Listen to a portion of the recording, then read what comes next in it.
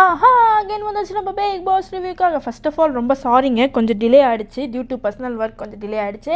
ஓகேங்க, நம்ம இப்போ ரிவ்யூக்குள்ளே போவோம். அதாவது வந்து நேற்று டே வந்து முடியலன்ற மாதிரி காமிச்சாங்க. ரொம்ப ஃபீல் பண்ணிருந்தாங்க. வனிதா வந்து ரொம்ப ஃபீல் பண்ணி அவர் போயிட்டார் இல்லையா, சேரன் சார் போயிட்டார் இல்லையா, அவங்களுக்கு தெரியாது இல்லையா சீக்ரெட் ரூமில் இருக்காங்க, அதனால் ரொம்ப ஃபீல் பண்ணிருந்தாங்க. ஷெரினும் ரொம்ப ஃபீல் பண்ணாங்க. அப்படி தான் நேற்று டே போயிட்டு இருந்து இப்படி தான் காமிச்சிட்டு இருந்தாங்க. அப்புறம் வந்து ஷெரினும் தர்ஷனும் பேசினாங்க, நாளைக்கு வனிதா கேப்டன்சி டாஸ்கில் இருக்க மாட்டாங்க அப்படி இப்படின்னு சொன்னாங்க. ஏன்னா போன வாரம் அந்த பில்லர் டாஸ்கில் பெஸ்ட் பெர்ஃபார்மன்ஸ் கொடுத்துக்கினாங்க இல்லையா, அதனால அவங்க வந்து சேரன் இல்லாதனால எதுலேயுமே பங்கெடுக்க மாட்டேன் அப்படின்னு முடிவு பண்ணி வச்சுருக்காங்க அப்படின்ற மாதிரி நமக்கு நேற்றே சொல்லப்பட்டது. அதோட அந்த டே முடிச்சிட்டாங்க. மறுநாள் காலைல ஆரம்பிச்சது பாட்டு போட்டாங்க. பாட்டு போட்ட உடனே சேரன் சாரையும் காமிச்சாங்க. அவர் உள்ளே உட்காந்துட்டு இருந்தார். அதுக்கப்புறம் பார்த்தீங்கன்னா ஃபுல் எபிசோடும் சேரன் சாரை காமிச்சிக்கிட்டே தான் இருந்தாங்க. அவர் உள்ளே உட்காந்து வாட்ச் பண்ணிட்டு தான் இருந்தார்.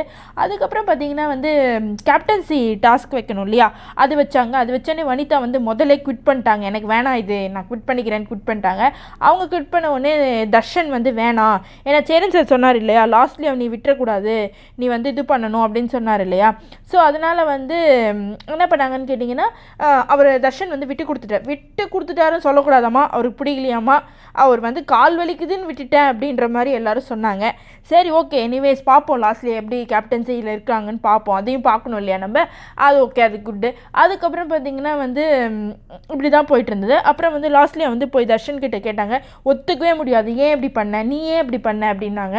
இல்லை ஒன்று புரிஞ்சுக்கோ, நான் விட்டு தரல, எனக்கு முடியல, உண்மையான முடியல அப்படின்னா, நீ போய் சொல்கிற, நீ கேமெல்லாம் நான் யாருக்காகவும் விட்டுருவேன், கேப்டன்சி டாஸ்க்குன்றதுனால தான் நான் இது மாதிரி பண்ணேன், கேம்லாம் நான் பண்ண மாட்டேன் அப்படின்னா உள்ளே வந்து சேரன் சார் சிரிச்சிட்டு இருந்தார். பரவாயில்ல பையன் நம்ம சொன்னதை கேட்குறான்னு மனசில் நினச்சிருப்பார் போல். அவர் எந்த ரியாக்ஷனும் பண்ணாமல் சிரிச்சிட்டு இருந்தார், தலையாட்டிட்டு இருந்தார். அப்புறம் பார்த்திங்கன்னா வந்து அதுக்கப்புறமும் வந்து நம்ம லாஸ்ட்லேயே வந்து தர்ஷன் கிட்ட உட்கார வச்சு, ஆல்ரெடி ஒருத்தர் வந்து வெளியே போயிட்டாங்க, இது மக்கள் வந்து பார்த்துட்டு எது வேணால் நடக்கலாம்ல, ஏன் இப்படி பண்ண, நீ ஜெயிச்சிருக்கலாம்ல அப்படின்னாங்க. அவர் வந்து ஒத்துக்கவே இல்லை. இங்கே பாரு திருப்பி சொல்கிறேன், நான் வந்து நீ நல்லா இந்த வீட்டில் நிறைய பேர் வந்து நீ கேப்டனாக இருக்க தகுதி இல்லைன்னு சொல்கிறாங்க, அதை நீ பிரேக் பண்ணுறதுக்கே நீ கேப்டனாக இருக்கணும், நீ இருக்கணுன்றதுக்காக தான் நான் இந்த மாதிரி பண்ணேன். நான் கேமை யாருக்காகவும் விட்டு தருவேன், உனக்காக விட்டு தருவேன், யாருக்காக விட்டு தர மாட்டேன், நான் கேம் ஃபைனல் அதுதான் எனக்கு கேமு, ஸோ இந்த மாதிரி கிடையாது அப்படின்னு ரொம்ப தெளிவாக சொல்லிட்டாரு. அதோட அவங்க அந்த சாப்டரை முடிச்சிட்டாங்க. அப்புறம் பார்த்தீங்கன்னா நாமினேஷன் வந்தது. நாமினேஷன் வந்து நம்ம நாமினேட் யார் யார் பண்ணாங்கன்றதை விட நம்ம யார் யாரெல்லாம் நாமினேஷனில் இருக்காங்க சொல்லலாம். கவின் போன வாரமே இருந்தார் இல்லையா ஸ்டேட் நாமினேஷன், அதாவது கவின், நம்ம தர்ஷன், சாண்டி, அதுக்கப்புறம் பார்த்தீங்கன்னா ஷெரின் நாமினேஷனில் வந்தாங்க, வனிதா இவங்கெல்லாம் நாமினேஷனில் இருந்தாங்க. திருப்பியும் சொல்கிறேன், நான் வந்து யாருக்கும் சப்போர்ட் பண்ணல. நீங்கள் வந்து என்னடா ஒருத்தர் சப்போர்ட் பண்ண பார்த்து ஓட் பண்ணுங்கள், அவ்வளோதான் சொல்ல முடியும். சீக்ரெட் ரூம்லனா அந்த சேரன் சார் வெளியே போயிருப்பார், அவர் என்ன தப்பு பண்ணார் சொல்லுங்கள். நீங்கள் சொல்லலாம் நீங்கள் நல்ல ஜால்ரா போடுறீங்கன்ட்டு, ஜால்ராலாம் போடலங்க, நான் நியாயமாக தான் சொல்கிறேன்.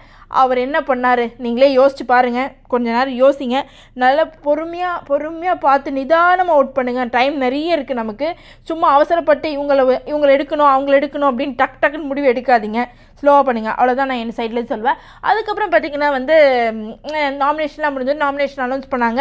அதுக்கப்புறம் வந்து அந்த மியூசிக்கல் சேர் மாதிரி வைப்பாங்க இல்லையா, அது மாதிரி வச்சாங்க. பார்த்தீங்கன்னா மியூசிக்கல் சேர் அது நல்லா இருந்தது, அதை பார்க்கவே. அதாவது பால் யார்கிட்ட இருக்கோ அவங்க போயிட்டு இன்னொருத்தவங்களுக்கு டாஸ்க் கொடுக்குற மாதிரி இருந்தது.